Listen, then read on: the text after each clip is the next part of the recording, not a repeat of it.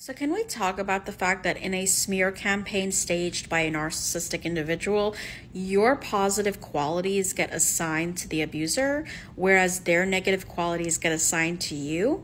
That's because the narcissist weaponizes their followers against a target that possesses these positive, enviable traits. And like the emperor who has no clothes, the narcissist is glorified and is assigned all these positive traits.